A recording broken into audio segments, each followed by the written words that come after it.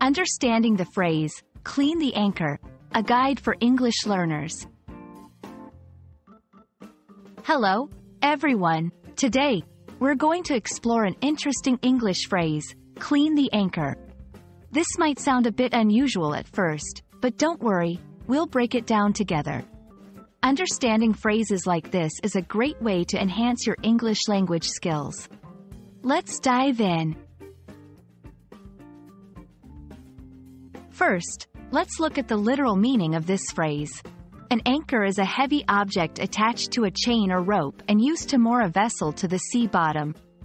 To clean the anchor would literally mean to remove dirt or debris from this object. This action is common in nautical contexts where maintaining equipment is crucial. Now, let's explore the figurative use of clean the anchor. In everyday English, phrases often have meanings beyond their literal interpretation. However, clean the anchor is not a common idiomatic expression in English. It might be used metaphorically in specific contexts, for instance, to signify preparing to leave or getting ready for a new venture, as cleaning the anchor can be a preparatory step before setting sail. Let's see how this phrase can be used in sentences. 1. Before we embark on our next journey, we need to clean the anchor, both literally and metaphorically. 2. John is always the first to clean the anchor. He loves being ready for whatever comes next.